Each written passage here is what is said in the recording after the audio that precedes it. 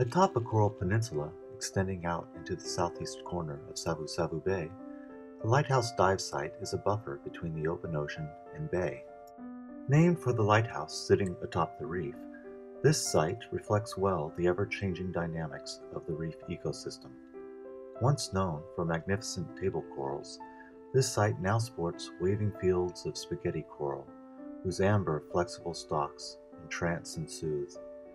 The spaghetti coral colony disappears at 10 meters, but within this 10-meter zone, it is extensive and uniform.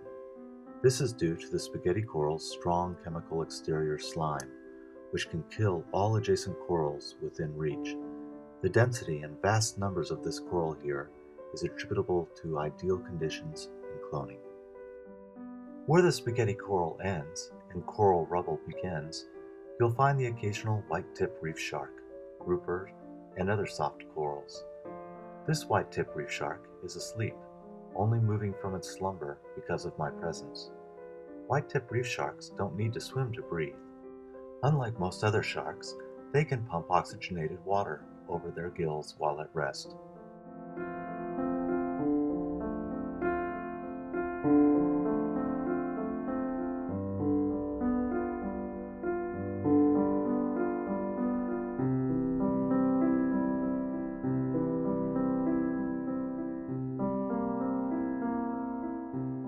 In benthic zones, where only the coral rubble of past storms resides, there is plenty of food.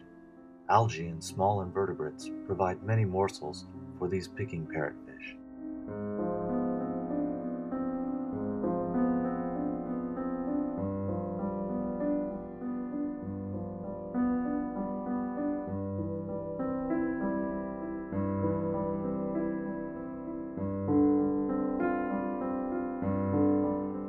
The second largest sea star in the world is the crown-of-thorns starfish. A predator of hard coral, this specimen alone can transform a beautiful reef into an algae-encrusted graveyard.